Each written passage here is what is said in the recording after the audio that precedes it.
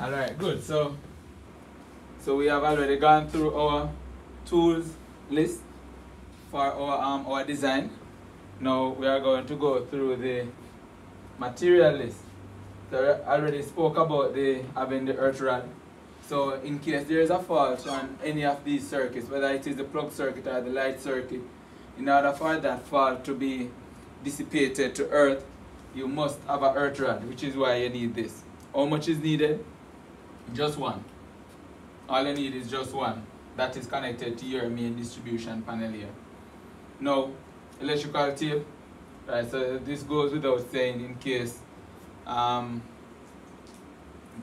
any need for it, whether in the plug socket or the light socket, you'll find the need for that from time to time. And what you'll find also is that not every job you will really need an electrical tape, because for this basic simple installation you might not need more than just a little, probably a foot or two, and the tape has many feet on it, right? So electrical pipes, where are the electrical pipes used?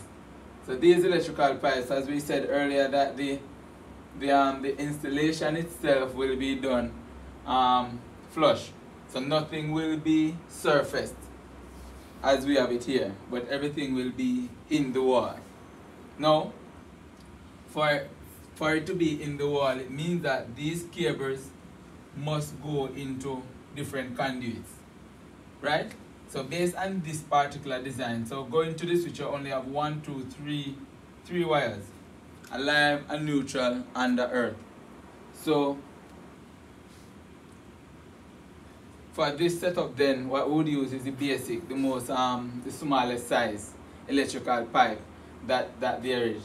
So what I will use here is really 20 mm conduit.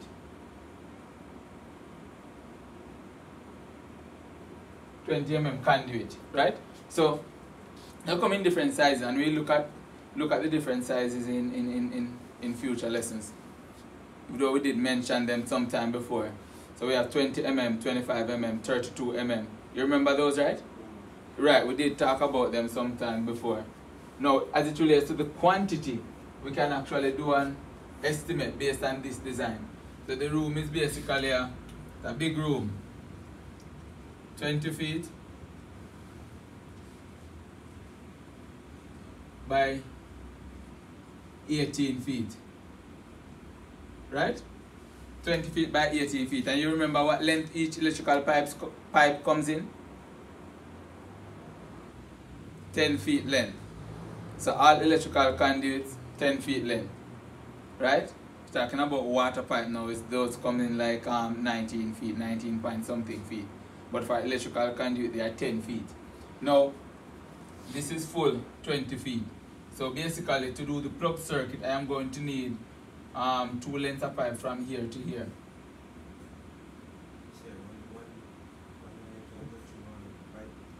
No, I'm going to put the 3 wires bunched together in the pipe.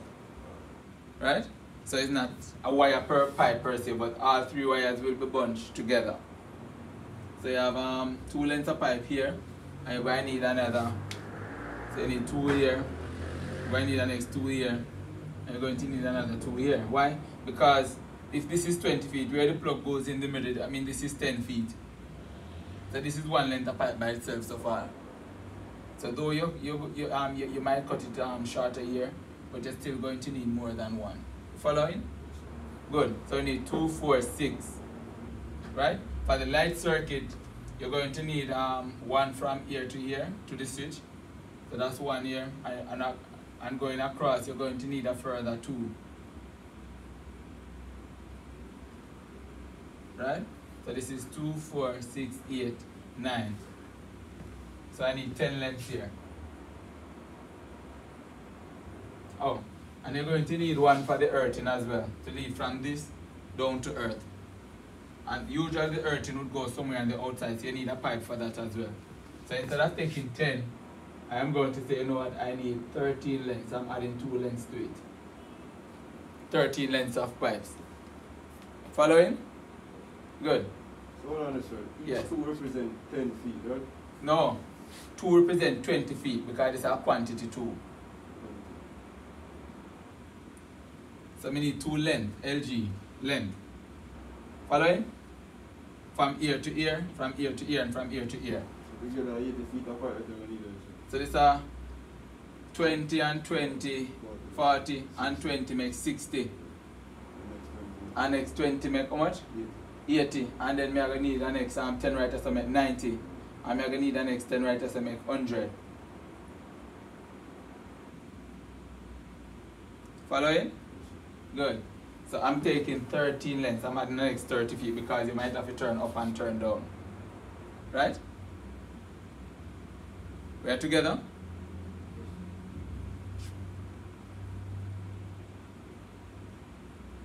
Clear, Samuel? Yeah, picture now, let's see. Right, but think about your roof. Yeah. And where your switches and where your plug is and where your electrical panel is.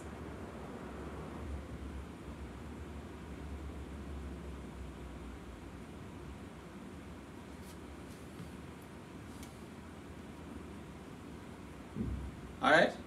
Alright, good. So you can ask further questions if you want as we go on. Now, so that's it for the conduit. Let me delete these. Alright, so now let's talk about the meter socket. How many meter sockets we going to want? We just need 1 meter socket. And how are the meter socket size? They come in 100 amp or 200 amp. So they come in 100 amp or 200 amp, and the phase would be single phase.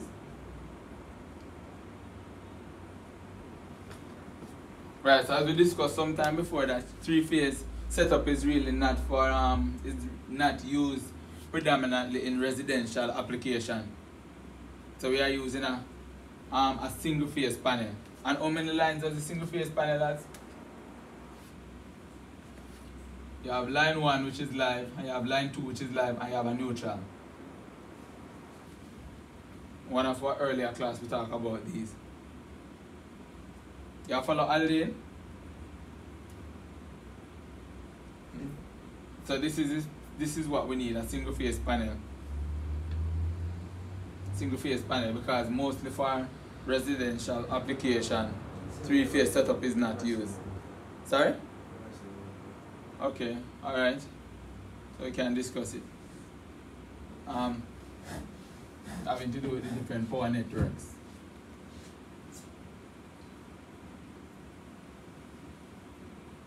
Having to do with different power networks. So we're really using a single phase meter socket. And I take the 100 amp because most times we're going to work out the demand based on what you have here and what will be placed inside this particular room. But an 100 amp is more than sufficient.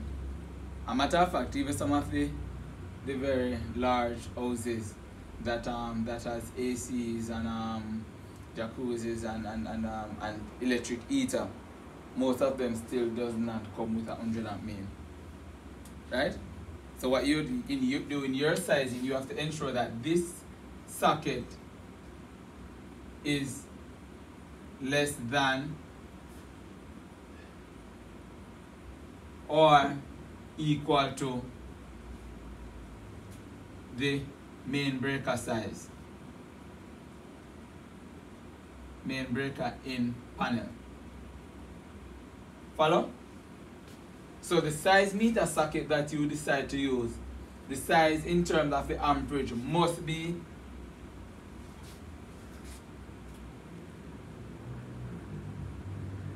mistake here. It must be greater than or equal to the main breaker size in your panel. For the size meter socket. Why? It must be greater. It must be greater or equal to the main breaker size in your panel here. Make sense? Why? Because you don't want a case where you are pulling 120 amps in here from your distribution panel here, and your meter socket is rated at 100 amp. What's going to happen over time to the meter socket? The temperature is going to increase, and once the temperature increases, you're going to have the insulation breaking down, and you know that's a fire hazard. So any size meter socket that you choose, it must be greater than or equal to the main breaker inside of your panel. Good? Now let's talk about the so that is for the meter socket. We need a 100 amp meter socket, and it has to be single phase. Good? The other thing we want to talk about, let's talk about the breaker panel. For the breaker panel, first up you need a main breaker. So that's, and the main breaker would have 2 poles. Would have to be 2 poles. So your main breaker now, so you need two poles for your main. Right? For your light circuit, you need a breaker for it by itself. Standard based on our regulation, based on the JS21 standard, which I sent in the group earlier. For light circuits, what you use is 15 amp breaker. This breaker them fuse, the breaker them with the pigtail or the normal one. I can comment based on the brand. Usually Siemens is a good brand, Murray is a good brand. So it depends on the brand most times. Right? So you have the breaker here, so you use a 15 amp breaker for a light circuit. Take note of this. 15 amp breaker for a light circuit. And seeing that, and this is single pole, so I need 1 slot for this. For this I need 2 slots in the panel. Right? Now, the other thing is light switch or light socket. Circuit.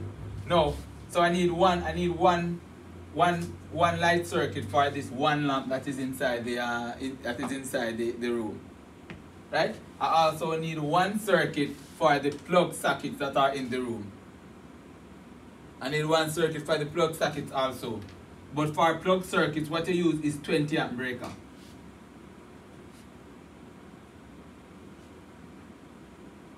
Right? That's it for plug circuit. You need a 20 amp breaker.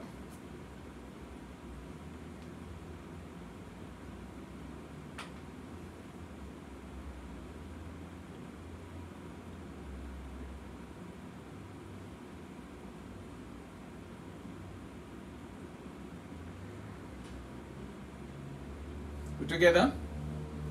Alright, good. Now, so for any circuit, any plug circuit that you are running, standard plug circuit where you plug your fridge and your TV and your fan into, this is the size breaker that is needed, and it has the corresponding size wire. So as we go down to the wire, we are going to decide on that. You follow me? Good. So now, so the total number of sockets, of slots that I need for the panel is really what? 2, 1, and 1. That make how much? 2, 1, 1. Make 4. Right? So for example, you want to do a little expansion down the line. You want to add some more to it. That's a 4 separate breaker, sir. These are 4 slots. These are 4 slots. The main will take up 2 of that slot. The light circuit will take up 1 of the slot. And the plug circuit will also take up 1 slot. So that's 4 slots. Now, the breaker panel, they are usually they come in standard sizes. So you have 4-way, which is not so popular nowadays. Persons are not using that anymore. You have 8-way, which some persons still use. You have 12-way, you have 16-way, and so on. Right? So in this case, I will get an 8-way breaker panel.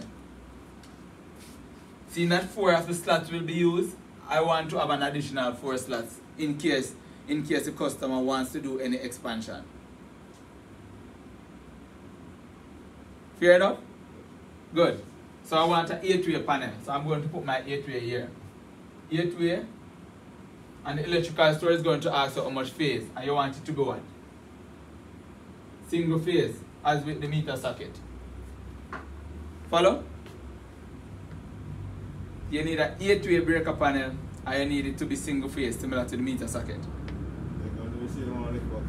Yes, so we want to leave extra. Persons are always expanding. So you want to have make provision in case any other circuit is added down the line, even though it's a one room. Right, so let's talk about the switch. We can move on? Yes. Good, let's talk about the switch. So we need basically one switch. And that's a given. So we need one single pole switch.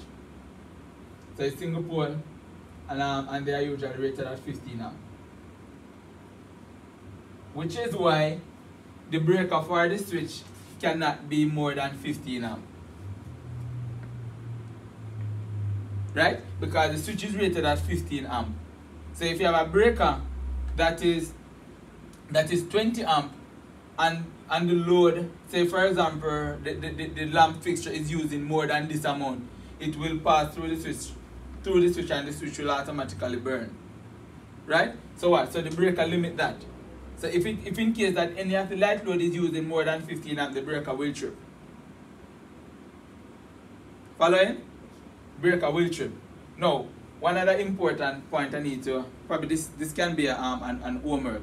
Find out for me for our next meeting how many lamp or light can be placed on any single light circuit. How many lamps can be installed on any single light circuit. And do the same thing for the plug. How many plugs can I put on one single plug circuit? Two things I want you to find out those for me. How many lamps can be installed on one single circuit, light circuit. And how many plugs can be installed on one single plug circuit? One single circuit. Yes. It's a given. Yes. So it's a given as it relates to the number of plugs that is needed. You count them all. So that's 1, 2, 3 plugs. Or we call them duplex receptacles. Now for the wire, based on the chart that I shared in our previous class, for the plug circuit, the wire that will be needed is 2.5 mm. Right? So 2.5 mm is really the 20 amp. So that's why you need the 2.5 mm right here. Yeah, the same wire that we were looking at. Same wire that we were looking at, right? 2.5 mm. For the plug circuit. For the light circuit, and let's put it like this, minimum 2.5 mm for the plug circuit. For the light circuit, it is minimum 1.5 mm, and that is based on the chart that we discussed sometime before. I will send a copy in the group. But if we check the JS21 document that I sent in the group, it is also there. So you can try and you realize that that they give you the different size wires for the different amperage or the different circuits. Following? Good. So that's it for the wire. So for the main, no, we'd have to decide what size main we use here. But for argument's sake, no, I probably can explain next week when we do our demand. For now, I am going to use a 40 amp main. So I need a 40 amp double pole breaker. And 40 amp main really means that the matching size for the 40 amp is really 6 mm.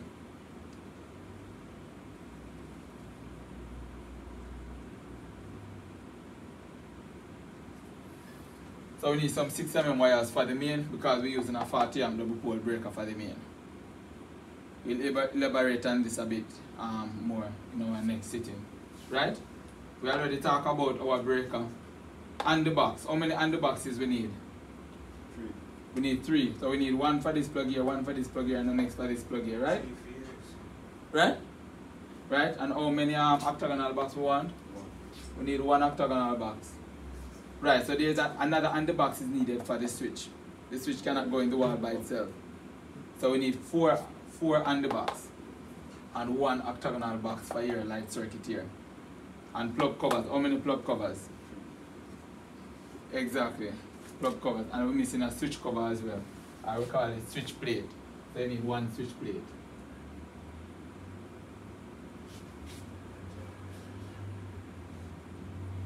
Alright, so I think that's where we stop for now.